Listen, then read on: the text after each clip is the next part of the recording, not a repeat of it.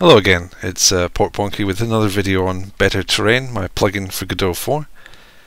This time we've got quite an unusual tile set. We've got some sort of blocky dirt that you might see in a sort of platform game, as well as some connectors and slopes. So there's a few different aspects to this tile set that you might want to all connect together. Now this is a kind of tile set you see quite a lot, where you have tiles that can be used in multiple ways. For example, this tile can be connected like that, or like that. And it can also connect upwards or downwards, or it doesn't have to. So it fits, this tile here fits multiple different use cases.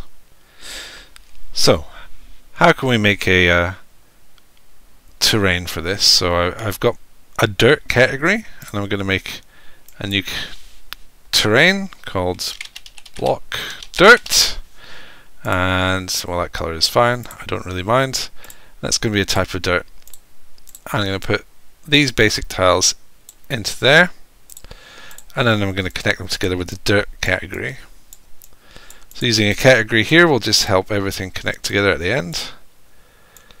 So once we've done that, we can draw with our block dirt, and you know, it looks okay. You could do sort of levels, that sort of thing.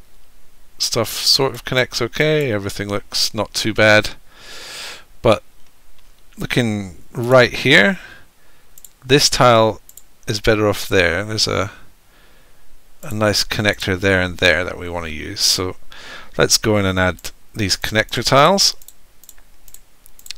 Now, how would that connector be used? Well, it needs to have dirt either side and above and below it, and similarly so does the right one.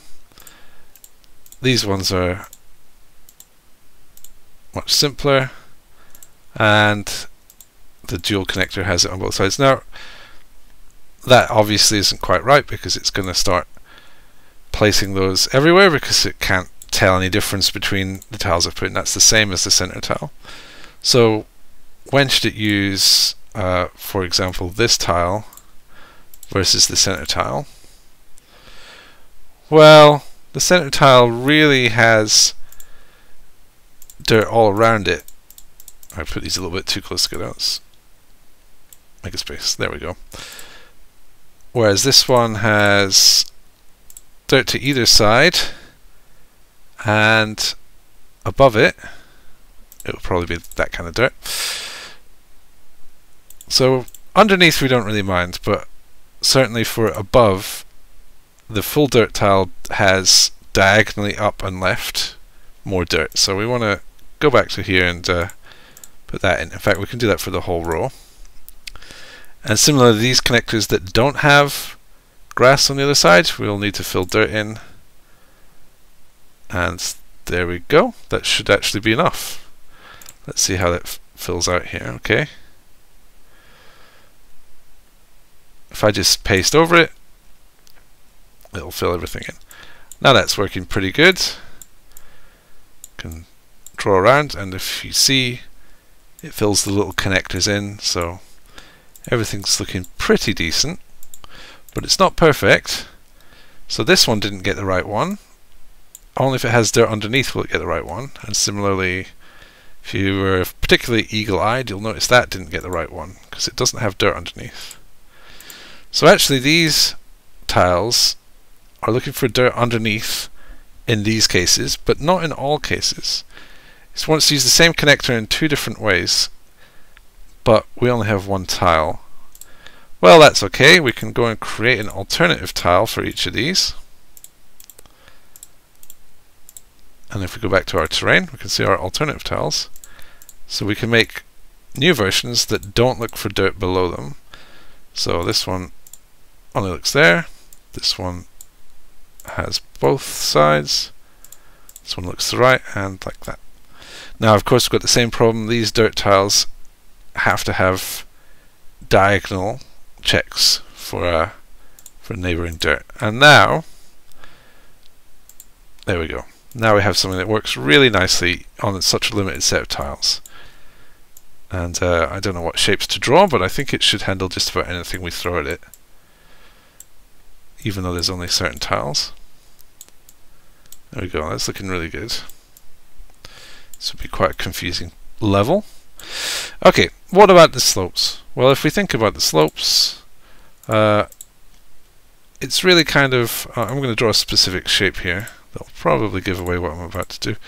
It's kind of like a diagonal brush, really, isn't it?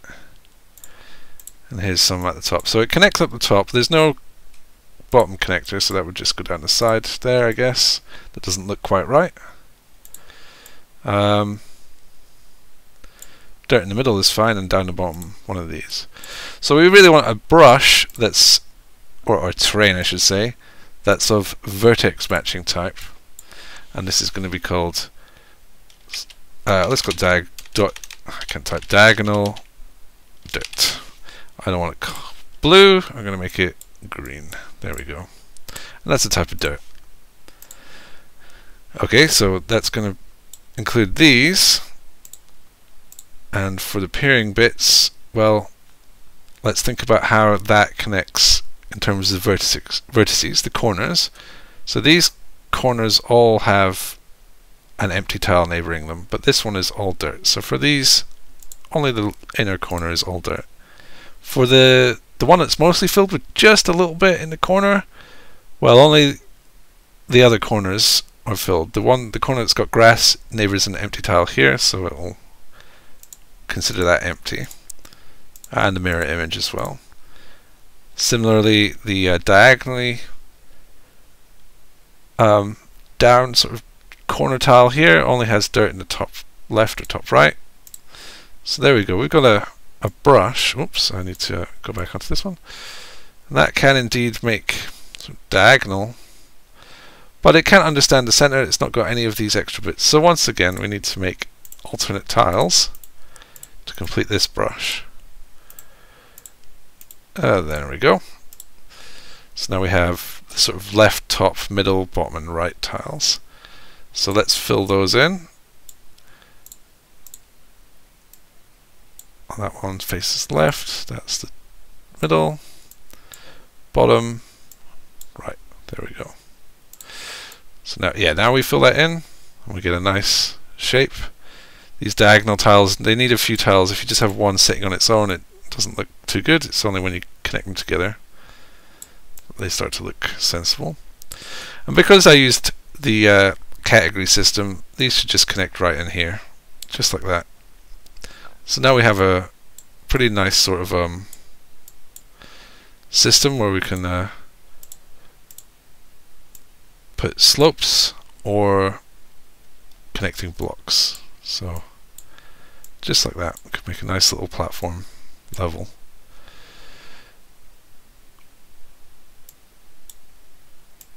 I can make the bottom of the island something like that. There we go. And of course we can mix these, so I can just do that sort of thing. Easy peasy.